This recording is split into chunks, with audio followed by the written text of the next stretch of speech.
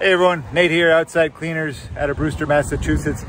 I'm here on this beautiful November day cleaning gutters at the Christian Science Church on 6A in Brewster. And actually a guy just pulled up off the street and gestured to me to come on over. He had a question about roof cleaning.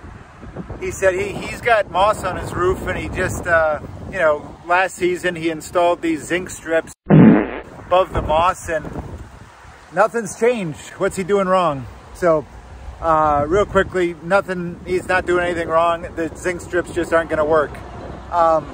In my experience and opinion, zinc strips are good at keeping about 3 or 4 feet of roof clean, but they won't clean a roof that's already infested or afflicted with organic growth.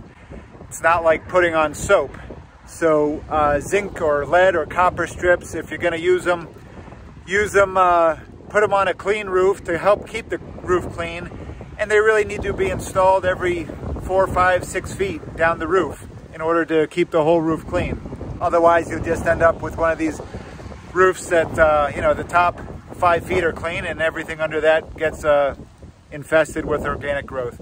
That's my opinion. Just trying to address a question I get from time to time. Hope that helps.